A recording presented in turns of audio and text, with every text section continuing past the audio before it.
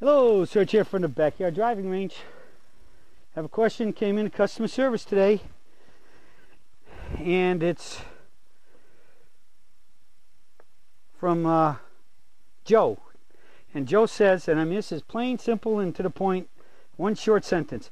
I know about fat, but hitting fat shots with my lob wedge off a tight lie is really driving me nuts. Okay, that's all he says. I guess it would drive almost anybody nuts, wouldn't it? Especially if you got nice soft turf and you're doing what we call lay the sod over the turf.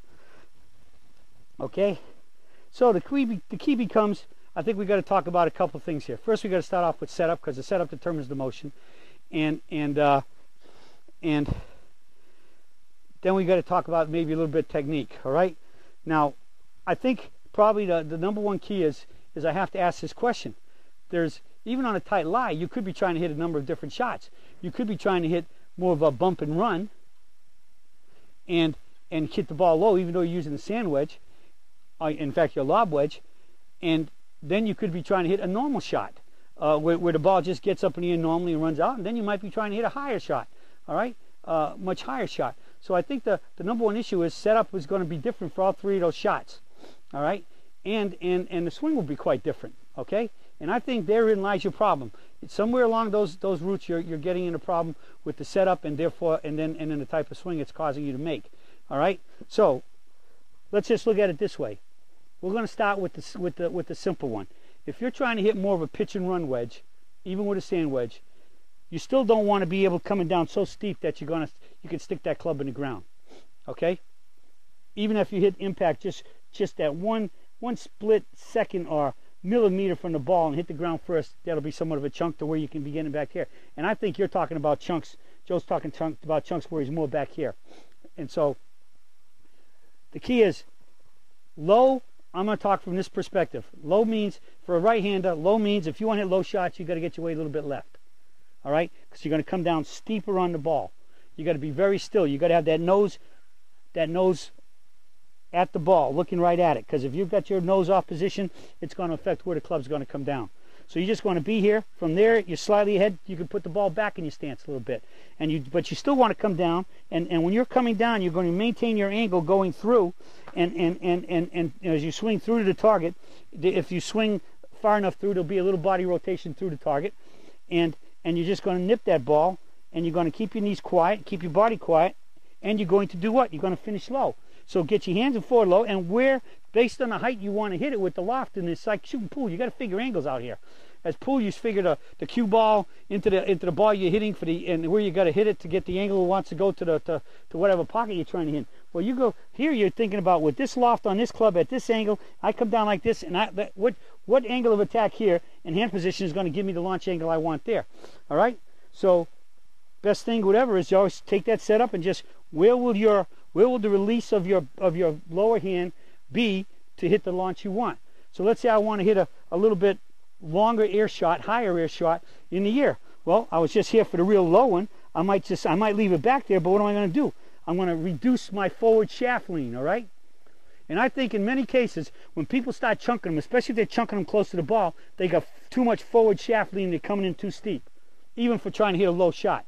So I was here for the low shot, real low one, almost like a chip shot with a sand wedge out front. Now I'm going to come in with more of a normal shot. I could leave it in the same place, but notice how I brought my hands closer to a normal position, and I followed through. You see my follow through when the ball went up here instead of down there, and you saw where my finish was. The club was up here, so I finished up, and I actually stood up a little bit more. Now let's say I want to hit more of a regular pitch shot with the sand wedge.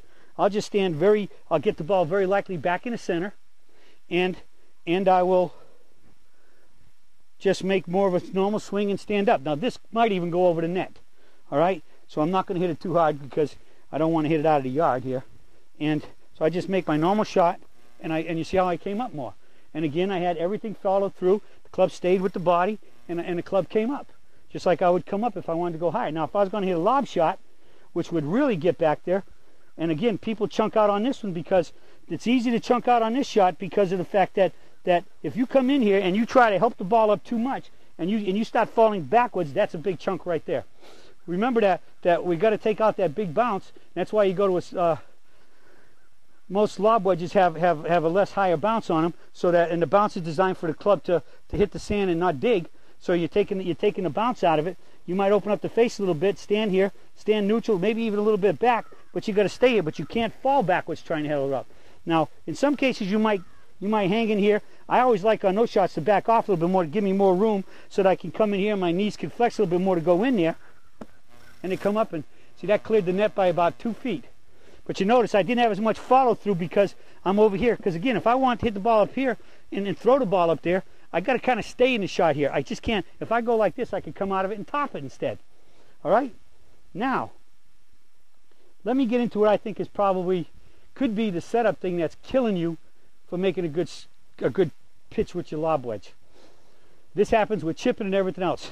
People come in here, players get in here, and they want to hit the ball. They want to hit that pitch, or that chip shot, or even a pitch and run, so to speak, with a lob wedge, as you can do with a sand wedge and a pitching wedge and a 9-iron or whatever. They get in here and they get the hands too far forward. They get them out of position to their sternum. You always got to remember this top thumb on your shaft, on your hand, when you're gripping the club, the top hand, left hand for a righty, for me. That thumb can never get outside of your sternum, or the top of your sternum, because if it's over there and you let your arm swing straight down from that position, you cold chunk it every time. Because if you're that far out, remember your arms always swing back to a point dead below your sternum. So if I want that much shaft lean, see a lot of people walk into a ball, then they want that much shaft lean, but they've already set their stance. You're pretty much just X yourself out. So what I always do is, when I determine in my mind what I want to do, and if I want that much shaft lean, I'm going to come in, I'm going to take the shaft lean, then I'm going to take my stance from there, balls back or whatever, but I'm going to always check that this to that is together. So when that's together, the club will always return to make a good little nippy pitch shot, because you still don't want to gouge these shots out. Same thing here. If I get the ball, if I'm going to hit a ball a little bit higher, I'm still going to have that thumb at the shaft. Club comes up a little bit more, but the higher I want to hit it, the less I'm going to really be swinging up, because I got to stay here and make sure the club slides under the ball, versus the club, following through lower to hit the lower shots. Okay, so I think ultimately your setup would be probably too much shaft lean, but too much shaft lean that has your top hand out of whack with your center of the swing up here, which is the top of your spine. And if you're out here, you pretty much can chuck it every time. Or you get here and try to stop chunking it. You go like this, and the next thing you know, you got chips and you got tops and thin skulls. Okay, so that is critical. So setup determines the motion, even with hitting a sand wedge, and usually it always comes back to setup. And bad setup will cause all these compensations. So get whatever position you want. Just think about your lower hand tossing a ball. Get in that correct position, and just toss the ball, like hit the swing like you were just tossing the ball, and that'll get you where you want to go. But top thumb never gets out of line with your sternum. Okay, that's it for the search for today on helping us become better short game wizards around the green, so we can shoot those lower scores. That's it for today, and I'll be talking to you all again soon.